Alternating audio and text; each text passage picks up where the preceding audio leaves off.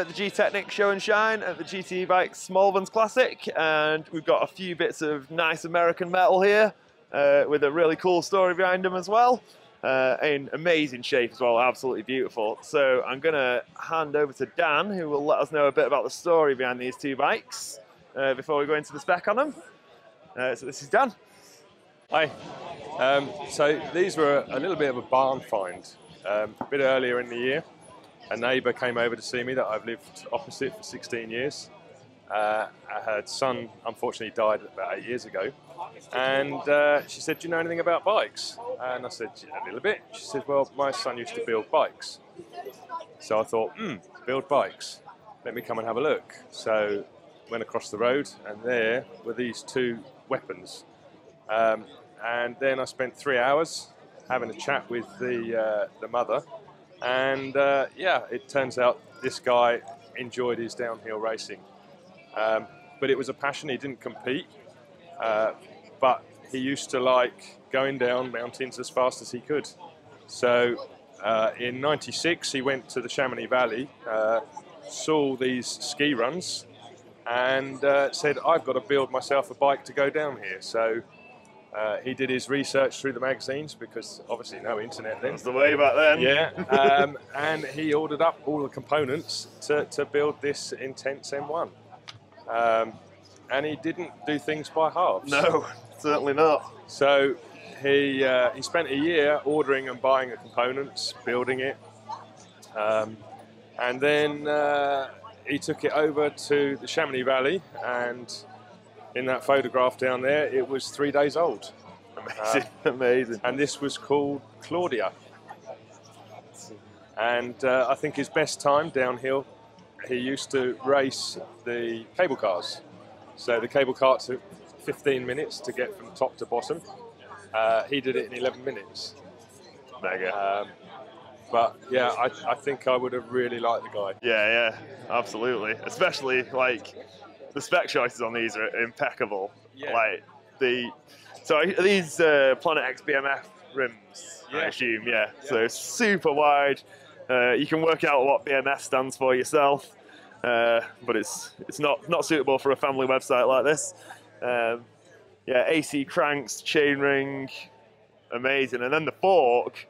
So both me and Kev were both stumped by the fork, and Jamie from Mountain Mania's let us know that it's a Mr. Dirt, It is a Mr. Dirt. which I've never ever seen one. It's something I've read about. And yeah, I mean, he was a quantity surveyor by trade, so he used to document everything, and he actually kept the documentation on the Mr. Dirt forks. Amazing. And he used to write all his notes. And here's the invoices, and this is what he paid back in '97. Insane. Intense bottom bracket swing arm. So it's that frame and fork, 2448. Yeah. Wow. Wow. And the hope. And then obviously for the Santa Cruz, which was his daily, Yeah. and he researched the forks, and through the years, how much it came down in price, down to 320 in 2000. No way. So I want to go into the spec on this one a bit, because this is sort of on the Heckler, this is sort of your typical 90s UK rider, burly bike spec. So you've got the Mr. T fork, which was your solid sort of everyman downhill fork, oil damped obviously, and yeah, it's just super solid, super reliable. Probably not been serviced since back in the day. No. Probably still feels amazing. Makes its nice sloshing noises. D521 rims there. Are they bulbs? The hubs, Hope bulbs, I think. Hope hubs. Yeah. And then an Amoeba stem, which was an Azonic coffee, which is one of the first upgrades I ever made for my bike when I was a kid. Which, yeah, I like that a lot. And then FSA Power Pro cranks as well, which were sort of an everyman crank as well, that was super cheap. They were 25 quid a set, and you could break a set really easily, but they were super cheap to replace, so everyone had them. They did them in loads of colours. Yeah, that is a really cool bike. And then original Fun saddle as well. So that's when Fun, that's their first product line.